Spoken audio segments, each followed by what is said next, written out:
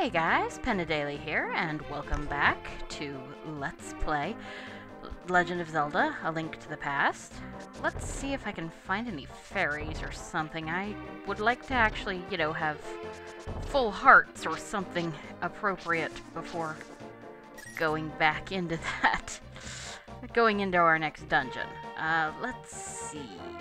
Oh, right. There is, in fact, a place that we can get. Right here. Okay, we're going to go back to the light world. Right here, we will, of course, leave our warp. And I'll show you a little... Whoop. Aw, she's not there anymore. Rats. Okay. The little old lady who was sweeping out here, you have to get her before, you run into, you have to get her before you kill Aghanim, but if you hit her with magic powder, she turns into a fairy, which is pretty nice. You know what? I'm gonna do this. Fill up my hearts, and then we are going to take the duck to the potion shop. Get off here. Go. Of course, I could have just gone to the potion shop, but I have how much money? Get another one of these. I don't really need magic refill. You almost never do, to be truly honest. Blue potions can be useful, but mostly at the very end of the game. So, back to the square. Pardon me, we will head down and, kill you. Yep. Oh, right. Okay, we'll go back to the boomerang, and then back into the Village of Outcasts. And in here, watch out for these guys. I think these guys are maybe Genie. It's hard to tell. In later ones, you can tell Genie because they have one eye and Pose have two.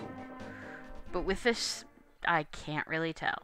So now we are in the Thieves' Town, or Thieves' Den. I'm not sure what it's called.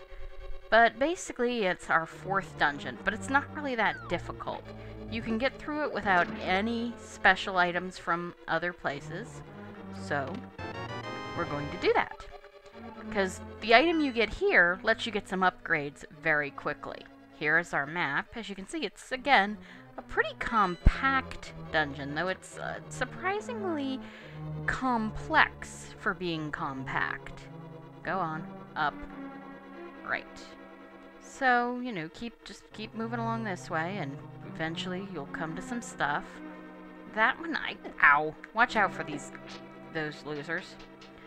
They are annoying. Now here, I will show you.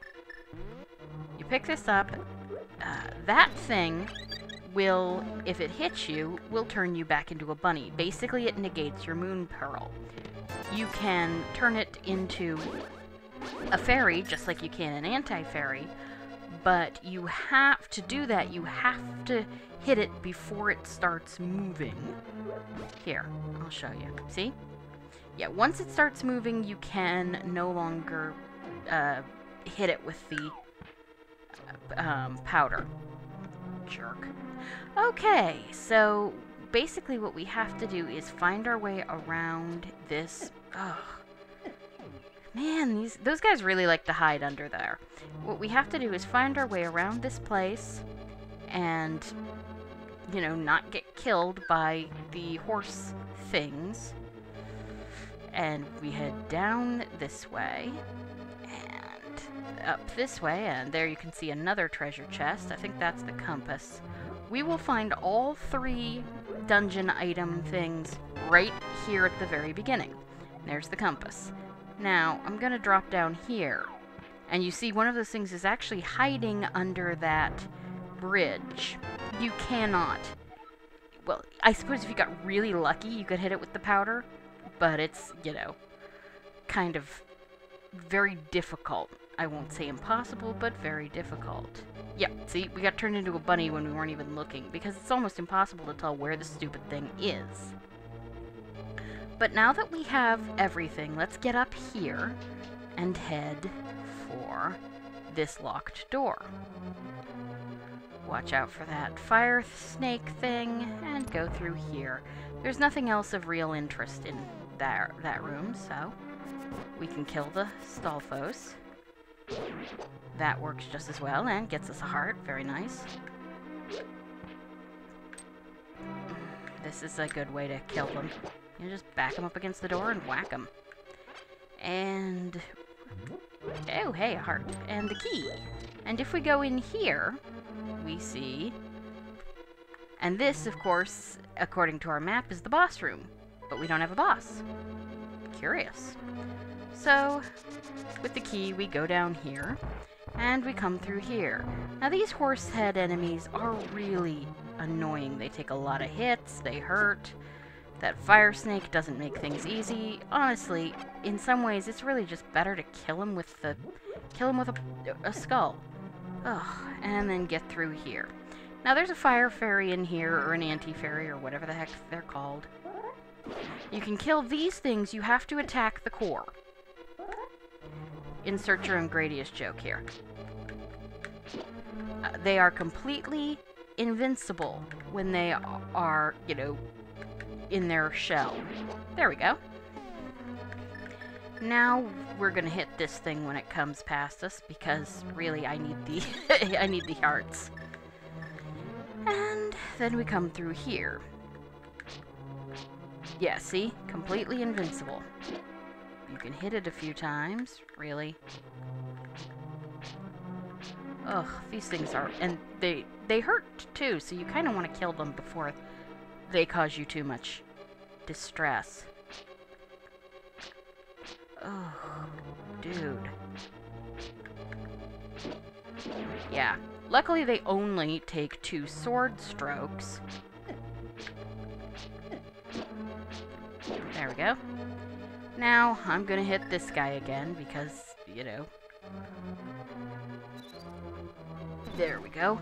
And sometimes that'll happen. There will be some weird transparency effects because of the transparency of those weird creatures. Now you want to hit the switch from there. And now we're up here.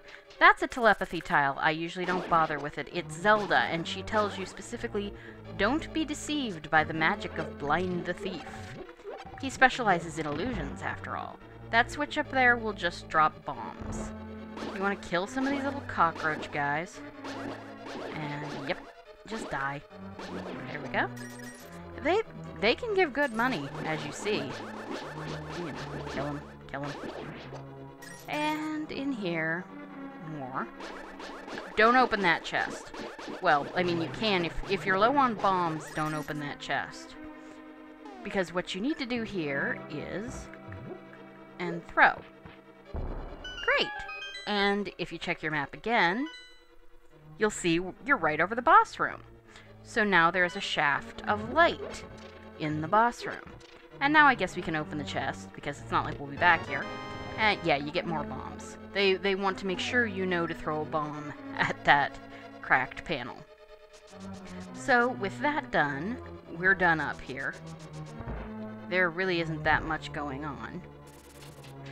Now, of course, you remember, Zelda says don't be deceived by the magic of Blind the Thief. There was that guy in Kakariko who told us that the head of the, thieves was named Blind and he hated light a lot. Oh, dang it. Forgot. We need to have, it does need to be set to blue. We can kill this guy if we want, but I'm not hurting enough to bother. And then, of course, we come through here. These guys aren't that difficult to kill, but you gotta watch out because they, you know, spit fire. And then we come through here. Just ignore them. There's nothing here right now that we need. You can get a switch that will open that door, and you'll want that later. But, you know, until then, just ignore them. Ow. Just die. And then, of course, we can kill this guy. Now, you can actually lift that block and go down. And, in fact, yeah, you kind of want to. Why are you back? Whatever. So, we lift the block and go down. And we come through here. We can kill this guy. Get behind him and then he dies. Yeah. And now we're in an area with some locked cell doors. Ha! Gotcha. And, of course, kill these things. They pop out of your footsteps. You'll find them in almost every dungeon in this world. You would have been introduced to them in the second dungeon where you going in recommended order. We're not, though, because this is a very easy... this is a very easy dungeon, really. And so... Oh, thank you very much. You saved my life. Please take me outside. Right. By now you should be suspicious. Because everybody else in this world who doesn't possess the Moon Pearl has a changed form. But this maiden looks exactly the same. And of course Zelda told you not to be deceived by the magic of Blind the Thief. And of course, yeah, you're supposed to have a different item to get out of here, but you really don't need it. And honestly, if you get stuck and don't have that item, you can just use the mirror. It's actually kind of funny. If you use the mirror, which takes you to the door, she'll go, please don't go this way. And then you won't be able to leave with her, which is another clue that something's not quite right. So, we come up here, try not to get killed. There's the switch.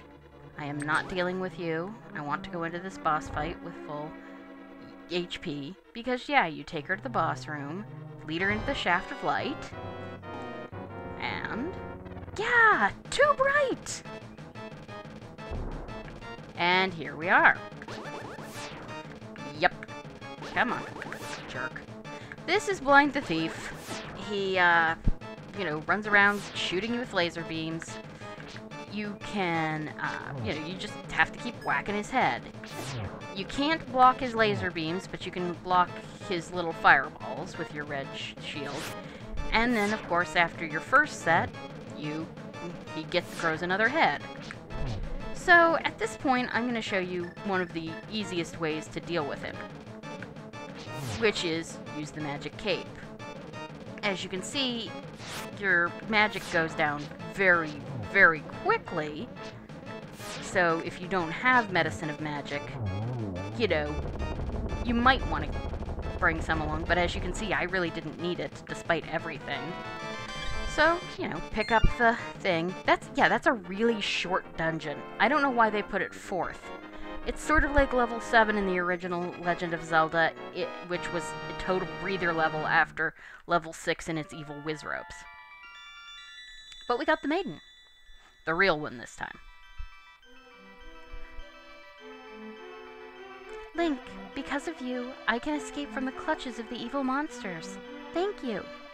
As the wise men sealed the way to the Dark World, the Knights of Hyrule defended them from the attacks of evil monsters. I heard that the Knights of Hyrule were nearly wiped out in that battle. You are perhaps the last one to carry on the bloodline of the Knights. It is ironic that the last one in the line has the potential to become the hero of legend. Surely you can destroy Ganon. May the way of the hero lead to the Triforce, and may the Force be with you. So yeah, now we have the Titan's Mitt. At least. Yep, we have the Titan's Mitt. See where it says lift 0.3? Which means we can lift the heaviest things. So, we're gonna go off this way. Down here. Because we're going to get something very, very useful. We can lift all those blocks now, so we don't have to go running around. We can, you know, come through here and go straight into Kakariko. Hold on, guys. Ribbit, your body did not change. You are not just an ordinary guy, are you? I used to live in Kakariko Town. I wonder what my partner is doing there without me. Ribbit, I have a request of you. Please take me to my partner. Ribbit, please, Ribbit. Yeah, okay, I screwed up the placement of pleases and ribbits. Now, that shirt well, if you went and talked, that shirt would look familiar. And then, of course, somebody would have told you he was missing his partner. So we come in through here. And, yes, he's a blacksmith. A dwarven blacksmith. Just like this blacksmith. You found my partner. We are very happy now. Drop by here again. At that time, we will temper your sword perfectly. So, we're going to go back out. Come back in. Talk to them. Hey, you, welcome. Ask us to do anything. I'll temper my sword. I'll give you a big discount. Ooh, 10 rupees. That's pretty good. Yes, totally. And we'll have to keep your sword for a while. Again, basically until the screen changes. So, we're going to do this. Come through here. Go down there. And this is a little weird. Okay, yeah, there's nothing under these. So we come up here, and this is one of the most memorable bits of Link to the Past because it is so strange. So you throw magic powder on this weird statue, and we get this weird bat thing. Hey, blast you for waking me from my deep dark sleep. I mean, thanks a lot, sir. But now I will get my revenge on you. Get ready for it. Is that okay with you, sir?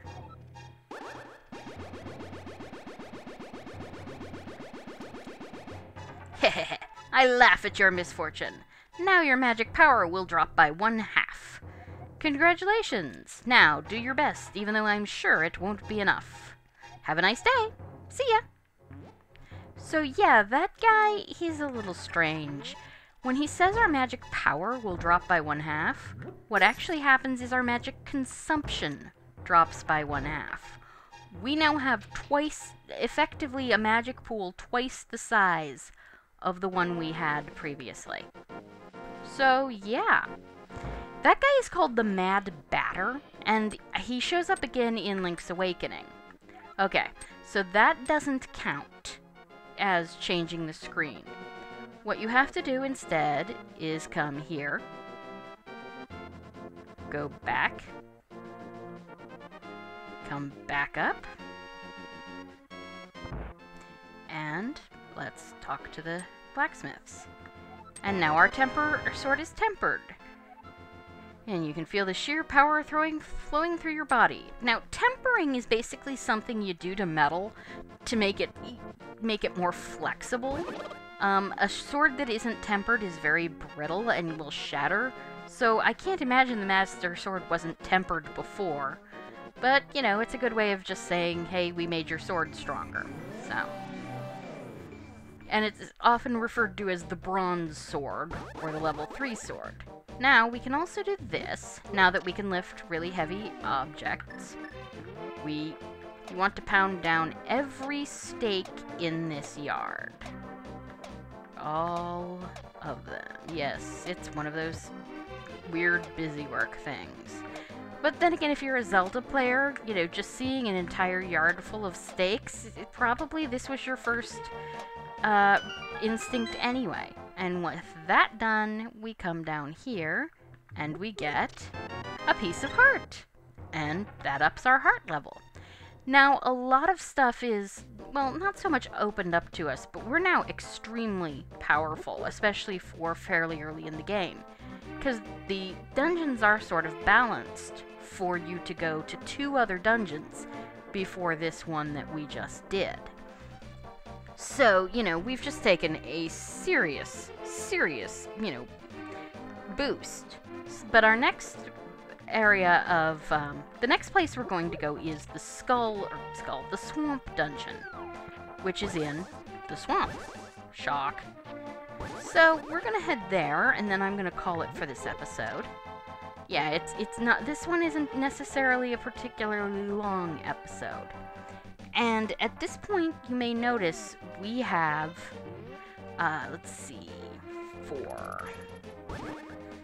Let's see. 4, yep, there, we have, let's see, 14 hearts. It takes me a second, they're hard to count like that. You get a total of 20 hearts in this game, and we have 6 more dungeons to go.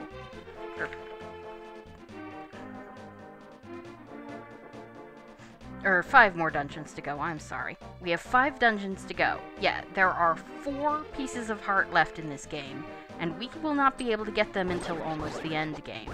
So from now on, this game's going to start going a lot faster. So, for now, we're going to come down here into the swamp. I will take you to the Swamp Palace, and we will leave off there. And next time, we will head into the Swamp Palace. Oh, that guy I was just killing, he's called a Picket. He is basically this game's version of the like. He will steal your shield, and if you do not kill him fast enough, it will disappear. You can get it back if you kill him, and you can buy this shield for 50 rupees from other places. But that's, you know, you don't really want to have to do that. It's a pain in the neck. So, but here we are at the Watergate Dungeon, or the Swamp Palace, and I'm going to call it for now. So, thank you guys for being with me, and I will see you next time. Goodbye.